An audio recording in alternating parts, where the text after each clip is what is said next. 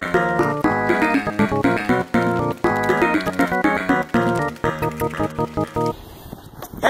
I'm once again back at the Great Bay Wildlife Refuge, and I'm going to talk about white-tailed deer. The white-tailed deer is the most common deer in North America. It's about 8 feet long, 4 feet tall, weighs about 511 pounds. The largest one in history was that big. And they're close relatives of the mule deer, and they can crossbreed together.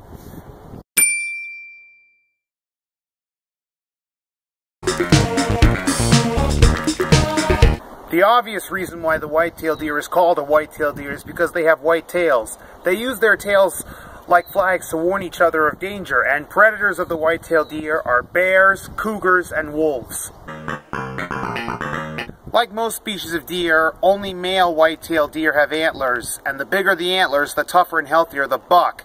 And like all deer, they shed their antlers in the winter and grow them back in the spring. When they grow back, they have this furry velvet on them, and when that velvet is on their antlers, they can't use their antlers to fight, so they have to use their front hooves to fight. But when the velvet sheds off, they can use their antlers, and then in the winter the antlers fall off again, and the cycle keeps going on and on every year. In most deer species, only the males have antlers, and the males would use their antlers for fighting and to attract females. But reindeer are the only species of deer in the world where both males and females have antlers. And I would imagine that if male reindeer are bigger than the females, they'd probably have bigger antlers too. The females sometimes have antlers and they sometimes don't, but the males always have antlers. And the difference between horns and antlers is antlers have these spikes called tines sticking out of them, and horns don't. That's how you can tell the difference between horns and antlers. There are many different species of deer worldwide, and the largest deer in the world is the moose. The largest one ever was 11 feet long, 9 feet tall, and weighed 2 tons. And the moose also has the largest antlers of any deer in the world. The largest moose antlers ever were 7 feet wide and weighed 100 pounds. And believe it or not, deer antlers are the most extreme fashion disaster in the world. And the moose has the most extreme deer antlers in the world, but the Irish elk, a prehistoric deer, was the largest deer that ever lived and had the most extreme deer antlers ever because it also had the largest antlers of any deer that ever lived. Its antlers were 14 feet wide and weighed 100 pounds, the same weight as moose antlers but twice as wide.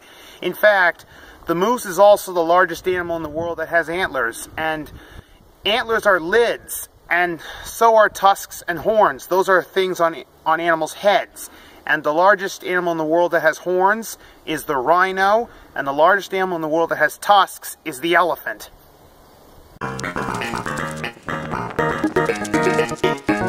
White-tailed deer like to eat grass, leaves, and acorns, and they'll also eat fruit too. And like a lot of herbivorous animals, when they eat fruit, they eat the seeds too. And then they carry the seeds off in their bodies, and then they drop the seeds off in their poop. And that's where a new tree will grow.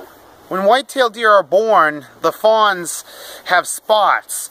And then when they get older, they lose their spots and eventually become the gray-colored adults.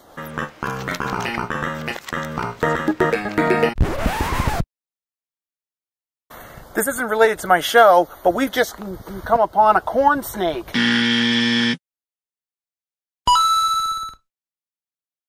Corn snakes are not poisonous. They like to eat mice and rats. They'll sometimes crawl into people's barns and eat the rodents that are inside the barns.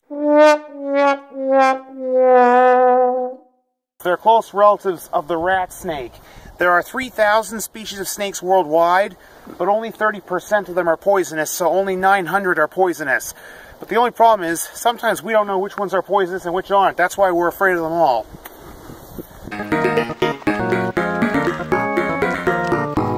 Thanks for watching again. See you next time on Ben's Wild Adventure.